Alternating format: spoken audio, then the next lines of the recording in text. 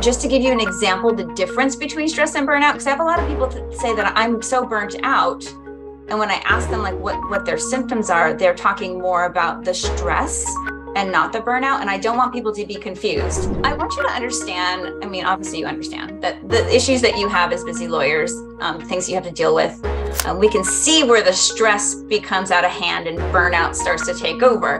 But what you might not know is that stress and burnout are not the same things, but they are absolutely related. You might be a little addicted to it and don't want to let it go, but let me just give you a little side note here. Just like a little bit of stress can motivate you, so can a little bit of hustle. However, when it becomes habitual, it will wreak havoc on your nervous system and prime you for burnout. Welcome to my legal academy, helping lawyers work smart, scale fast, and enjoy life.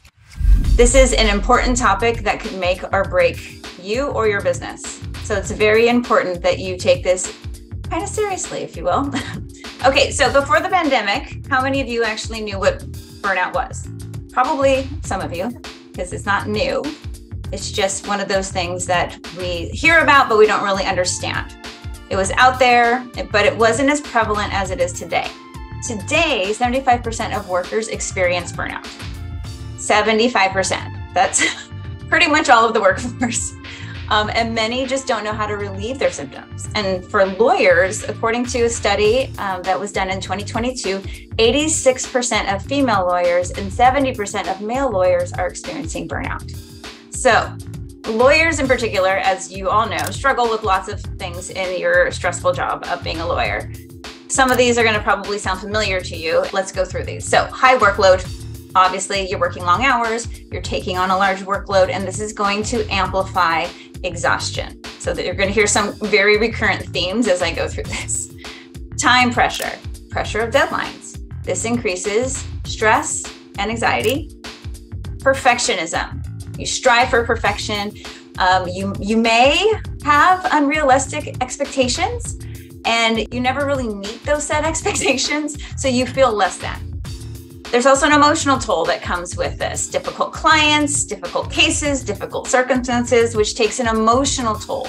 And an emotional toll can lead to burnout. So for example, feelings of depression, that's an emotional toll of having a lot of stress in your job. Isolation. So if you work often alone and you don't have a lot of time for a social life, you're going to feel isolated and disconnected. And that's one of those emotional ones that is going to break down quickly and make your life just that much harder. So really pay attention to these things. Lack of control. I know a lot of us talk about this. We don't have a lot of control over our schedule sometimes because of the clients coming in and out or wanting our attention very often. Your schedule might not be something you control very well, or even the work environment that you're in. These all contribute to burnout. Conflict with clients, colleagues, opposing counsel. This increases your anxiety and stress. So you can see your nervous system is ramping up with each of these that I was talking about. Then there's financial pressures. You feel the financial need to take on more cases, bill more hours, and you're sacrificing work-life balance, which creates even more exhaustion. Lack of support. This makes it difficult to manage your workload. So obviously it will contribute to burnout if you have just heaps and heaps of work that only you can do, or you think you can do. And then the last one is limited career mobility. Some of you might feel trapped in your career path and it creates dissatisfaction in your work. Moving on. So now that we have that kind of lined out, you can see where the stress is. So I want to talk about the hustle though, because there's a great amount of hustle mentality that will push you to the edge of your stress response. And like I said in that last slide, all of those like exhaustion and overwhelm and not being able to control things that go on in your life, that really does amplify your nervous system, which is what really causes a lot of these problems. So the hustle mentality will push you to the edge of that stress response and eventually burnout. Hustle is really a trap. Like that quote says, the hustle is a trap that keeps you in a cycle of stress and burnout because you're constantly chasing your tail, right? You're constantly trying to do more than is necessary most of the time. And well, you might think it's necessary, but it doesn't mean that it actually is. So what is hustle mentality? Well, hustle mentality is doing whatever it takes no matter what. You don't give up, no matter how extreme the challenge. You feel that you need to be successful, admired, accomplished, so you perform. Okay, so let's shine a light on hustle mentality. So there are 8 fallacies that I want you to be aware of. But let's start with overworking. So overworking, the fallacy is that you need to constantly be working in order to be successful. I'm sure most of us, I am one of those people that totally believe this and would push and push and push. So studies actually show, though, that if you take breaks, if you care about your health and well-being, you are going to be more productive long-term. So false. You don't need to constantly work like all night, all day to be successful. All right, the second one, time. Time, the fallacy of the belief is that time is the most important part of success. But really, consistency and dedication both also play a very strong role in success. So when you're always worried about time, maybe if you just understood the consistency portion, that would get you where you need to go, not necessarily using up every ounce of your time to work. Third one is competition. I don't know about you, but I'm a very competitive person. And I did believe that it was necessary to compete against other coaches, other lawyers, or other firms, or other ways to do things. And you have this mentality of, I must win. I have to always be winning. But in reality, collaboration and cooperation are also very powerful tools for the success of the way that you feel, your life, and your business. Okay, sacrifice. This one and self-reliance, I think, are the biggest ones for a lot of you, based on what I've learned from you being here at My Legal Academy. So sacrifice. A lot of us believe that you must give up your life to be successful and just do the thing to make you successful. You don't really worry much about yourself. You just want to get to the goal. Now, sacrificing your health is something that we tend to do first. We need to take care of ourselves, right? We need to take care of our health, our relationships, and other important areas of your life, whatever that is, because it's not worth it. It is not worth it. Now, hear me. This is very important. I want you to hear me on this. You are the greatest asset for your business and probably your family, right? You are the greatest asset. So what happens if you're the greatest asset in your business? What happens if you go down? Then probably a lot of your business goes down with you. So you need to be very aware of what's happening in your body so that you don't get to that point. A steady work-life balance will create better success long-term. All right, the next one's productivity. So productivity is believed to equal success. Now, I think that I kind of thought that was a little laughable when I read that, because I don't know if that was just strange to me, because to me, productivity has never really necessarily meant success, because how many of us actually use busy work as a way to be productive? And busy work is usually not something that gets you to success, right? It's something that we do to make us feel like we're doing something that's going towards our goal. But in reality, busy work is usually the things that once you hire a VA, you can pass that on and you can do the real creative part of your business and use your brain for things that you want to grow and not just this busy work. Okay, self-reliance. Here's the other one. Oh, Bree says, busy for me, distraction equals distraction from the frustration of not achieving the goals. Right. Okay, self-reliance. You have to do everything on your own to be successful. Okay, this one, every time I think about this, it's when people are they want to hire a VA, but they're totally afraid to because of control. They want to have control, or they're just afraid, they have a fear of some kind that keeps them stuck in this space. Okay, so here's the truth. You do not have to, nor should you, do everything yourself. Okay, because being a martyr puts you on the fast track to burnout. I know, I was there. It is very, very dangerous. It's a slippery slope you don't want to go down. So ideally, you're going to build a strong support system, automation, VAs, etc., so you can do less better. I mean, that's why you're in this program, right? Automation, VAs, all of this stuff we're teaching you how to do in a way that is sustainable. The other fallacy is the overnight success fallacy. Maybe when you first started, people said, oh, it's gonna happen quickly, your business is gonna scale right away. But if it doesn't, you make this mean that something is wrong with you or your process. it probably has nothing to do with all of those rolled into one. It's probably a little bit of everything just comes together at the wrong time or the wrong place. But I want to tell you, it takes time to build a business. I know you know this, but I'm just going to remind you, it takes time. So if you can be patient and keep yourself healthy and be persistent in growing your firm, you'll be fine. You just got to be persistent and keep yourself healthy. Have realistic expectations, though. That is the one thing I know a lot of us struggle with. Our expectations are not realistic. And if they aren't, then we get upset by the failure, the setback. In reality, the failure is actually your growth. The only way that you can learn learn what is going to work and what isn't is if you try things and you fail. We call it failing forward in the coaching world. Failing forward, getting the failure out of the way, moving on. Okay, this is extremely normal. So just remember that when it's happening, it is normal. And then the last one we have is uniformity. This is where the belief is that there's only one path to success. That sounds great. I wish there was only one path. Then we'd all be on the same page. But no, there's more than one way to create a successful business. Figure if you are trying to do what someone else is doing, it's probably it doesn't make you feel good. It just makes you feel like, oh, I'm not doing it as good as this person is. So figure out how you want to run your firm and your life. Don't just copy and paste someone else's.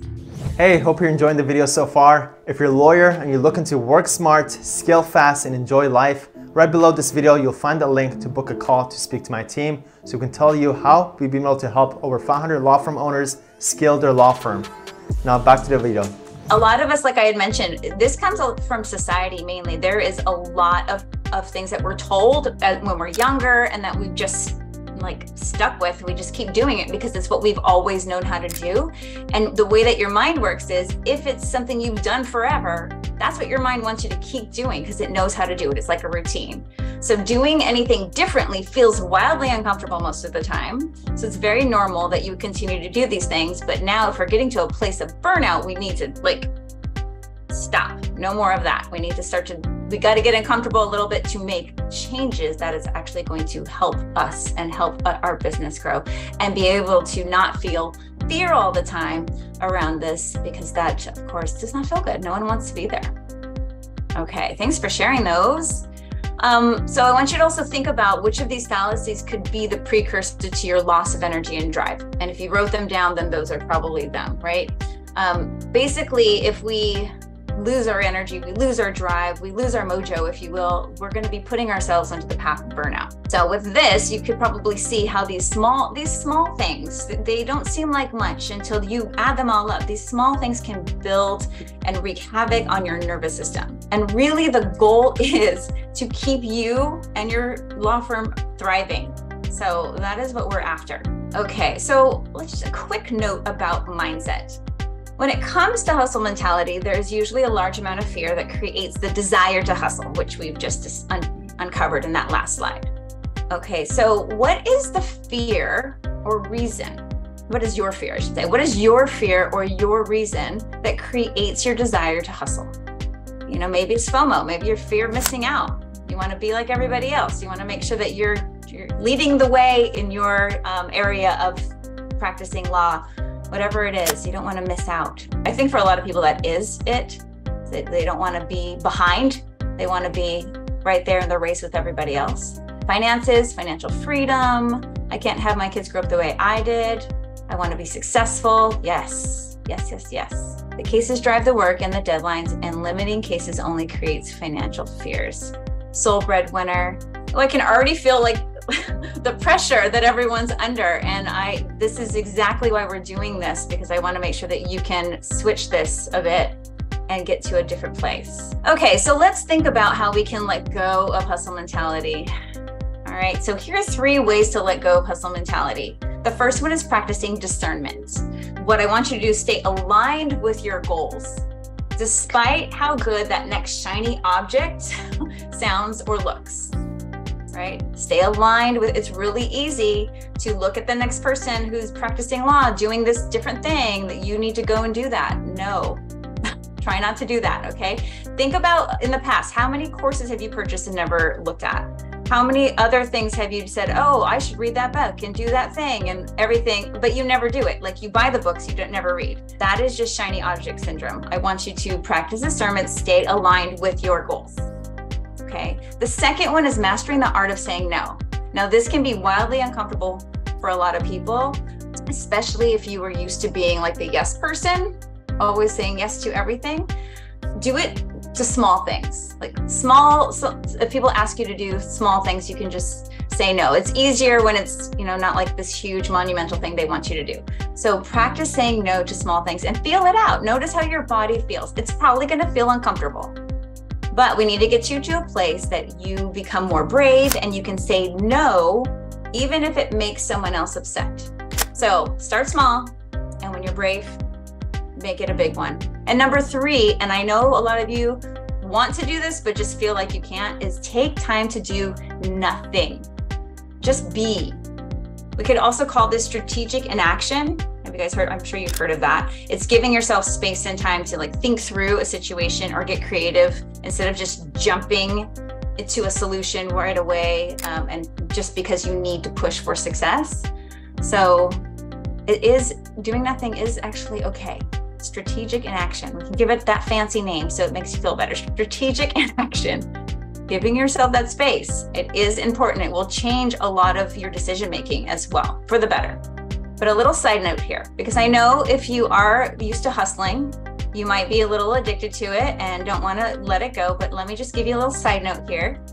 Just like a little bit of stress can motivate you, so can a little bit of hustle. However, when it becomes habitual, it will wreak havoc on your nervous system and prime you for burnout. So I'm not saying that all hustle is bad. I am saying that we want to make sure that it doesn't start to affect your nervous system long term. With any of these, think about the toll it has on your mental, physical, and emotional health if you're not allowing yourself space. So let's talk about stress. So I want you to understand, obviously you understand that the issues that you have as busy lawyers, things you have to deal with, we can see where the stress becomes out of hand and burnout starts to take over. But what you might not know is that stress and burnout are not the same things, but they are absolutely related. All right. So what's the difference between stress and burnout? I get this question all the time. So stress and burnout are 2 distinct conditions that share similarities, but they have important differences. So stress is a natural response of the body. It perceives threats or demands, whether they're physical, physiological, emotional. And so that's what stress is. And stress can be positive. So positive stress is called eustress, and negative stress is distress, which most of us are more aware of. And in small doses, it can be helpful, like I said a minute ago, in motivating you to take action or overcome challenges. However, your body also needs to have the means to discharge the stress. And I don't think this gets talked about enough. Discharge the stress. And that's called completing the stress cycle. Okay, there is a book called Burnout, The Secret to Unlocking the Stress Cycle by Amelia and Emily Nagoski. And that is where I learned so much about this, and it's like a game changer. So if you're unable to decrease the stress hormones once the stressful event has occurred, the body doesn't feel safe. So for example, if you're being chased by a bear, you're running, and then the bear is gone, but your body doesn't know the bear is gone because your heart rate, everything has ramped up and you're really not sure where the bear went. So you're still kind of scared. Your body doesn't feel safe, even though the stressor, the bear, you can't see it, so it's gone. It still does not feel safe. So your body will still stay ramped up, and you'll remain in a hyper-vigilant state for longer than your body wants it to. And then if you don't ever discharge that energy, you'll create cycles of stuckness, stuck fear, stuck stress in your system. And that's going to lead to chronic stress and eventually burnout. I know we always think, oh yeah, it's stress, it's fine. No, stress can really be a big problem to your system. Now, stress, though, unlike burnout, can be managed a little bit better and a little quicker. There's relaxation techniques, self-care, of course, which could be doing nothing, right? Exercise, body movements, and then, of course, just healthy coping mechanisms. Okay, so burnout is, on the other hand, is a little different. It is a state of emotional, mental, and physical exhaustion caused by chronic stress.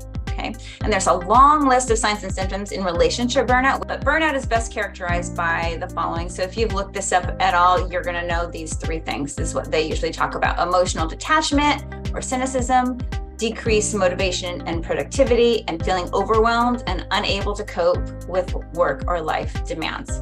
So with that, we have also which makes it more detrimental to our health is these few things here: feelings of hopelessness, depression, and sense of losing one's purpose and meaning of life.